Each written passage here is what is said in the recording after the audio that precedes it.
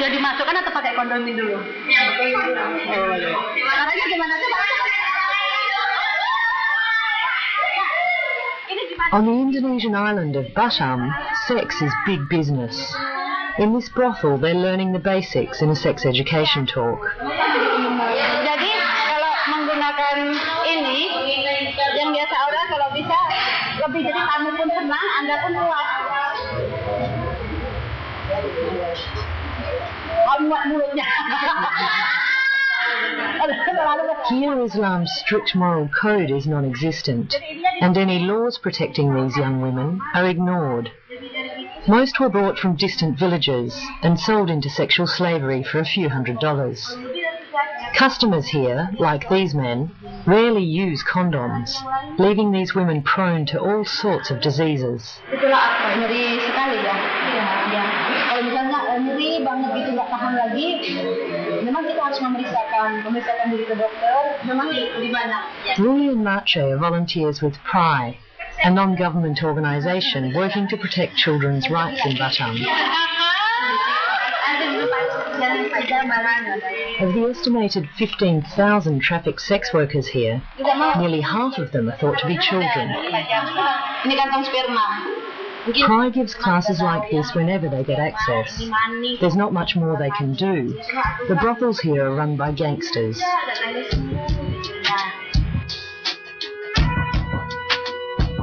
Batam Island was set up as a free trade zone in 1978 to attract investment from nearby Malaysia and Singapore.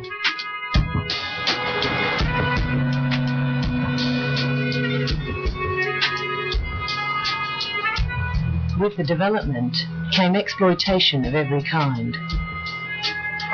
Batam itu apa ya? Kota yang dibangun bagi para turis-turis yang kaya dari luar, hanya menggunakan untuk tempat pariwisata seks sebenarnya dan judi.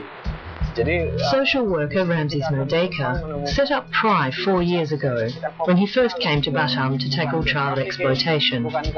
Ini merupakan daerah yang dibuat oleh pemerintah untuk menarik uang sebanyak mungkin. Nah, masalahnya yang dia korbankan itu perempuan dan anak-anak.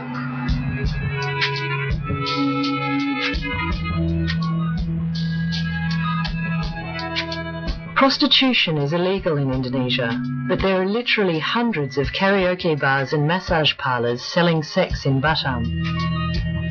Each month, 3,000 men come here for cheap sex. For Malaysians and Singaporeans, it's just a half-hour ferry ride away.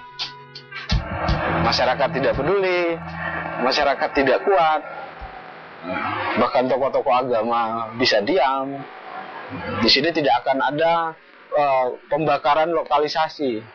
Yang ada pemindahan lokalisasi liar menjadi lokalisasi resmi dengan nama lain rehabilitasi. Bahkan kita menemukan banyak sekali anak-anak.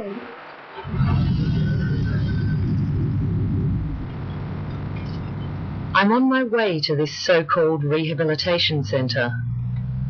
I can't go in as a journalist, so I'm going in undercover as a social worker. Ruli, the social worker who visits brothels, wants me to meet Lena and Diana, 2 children who have been working there as sex slaves for 8 months. She thinks they're around 14 years old. Sampai dia dibawa ke Batam, sama sekali tidak tahu dia usia berapa, 10 tahun atau 15 tahun. Yang jelas dia belum mengalami menstruasi atau datang bulan.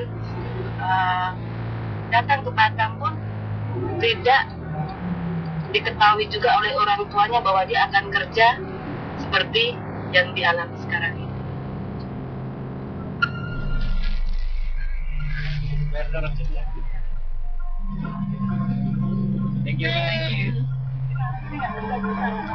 The local mafia tightly controls this government-built compound. I can't film openly here, so I'm going in with a hidden camera. The construction is barely finished on these brothels when the girls are purchased and they open for business.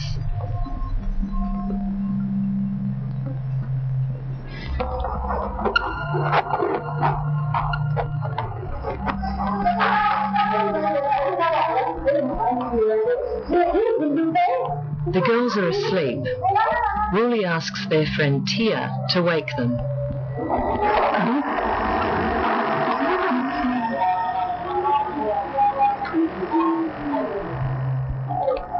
Tia doesn't want to be identified.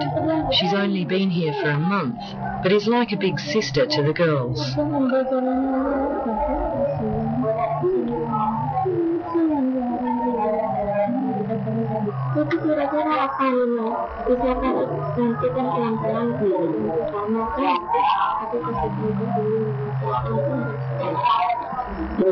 This is Lena.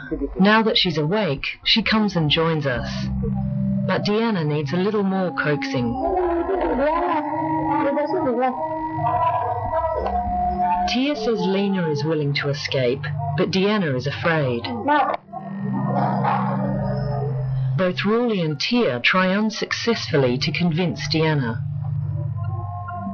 Ruli can't be seen helping the brothel's prize assets to flee. As a foreigner, I'm attracting more and more attention. For our safety, Ruli decides we have to go. This is Lena and Diana on the porch of the brothel. Lena is on the left in red, and Diana is next to her. They were brought here from the island of Madura by a trafficker and sold to this brothel for about $400 each.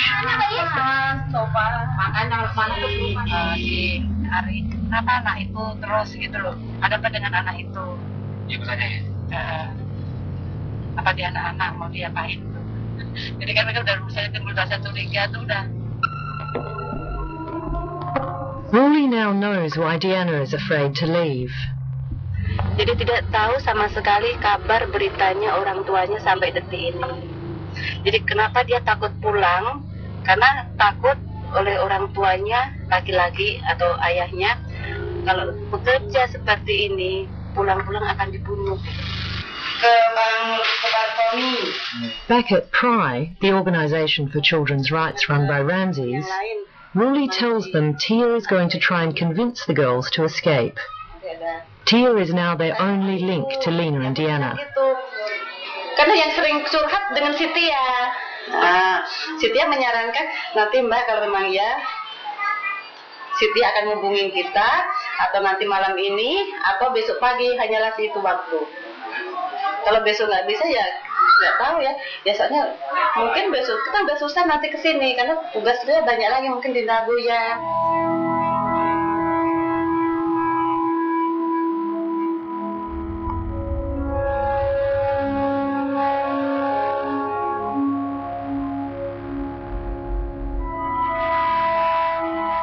The people at Pry know there are thousands of other girls in Batam who need their help.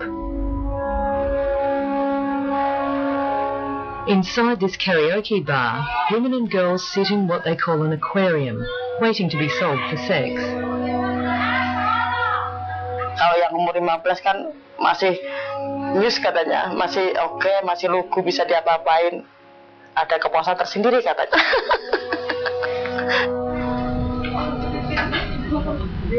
25-year-old Lily gave me an insider's perspective. She's what they call a mummy, someone who manages the girls and offers them to customers.